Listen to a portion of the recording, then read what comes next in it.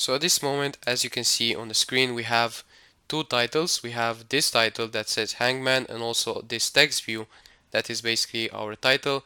And we also want to have just one title. So that's why we're going to get rid of this action bar.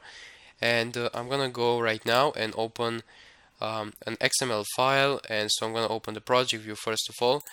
And then we're going to go in this styles.xml.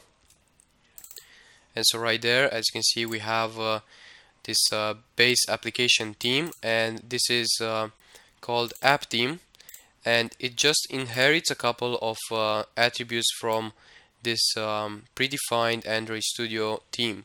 And this one, as you can see right here, has a dark action bar, and we want to have some attributes inherited from a theme that has no action bar. And so that's why we're just going to go and delete it, and we're going to type in no action bar. And as you can see, there are three of them that have this specification. We're just going to select this theme app compat day night no action bar. And so by doing this, basically our application will have no action bar. So we can just close the project view, also close this XML file. And as you can see right now, we have no action bar on this right here on this application. And we have right now only one title. Now the thing is, we want to customize a bit more this title, so that's why we're just going to click on it.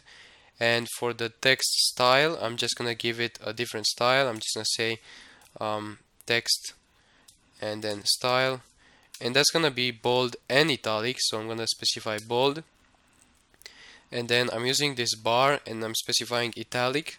So I'm just putting both of these effects on it. As you can see, the difference between our title and the word that is displayed on the screen.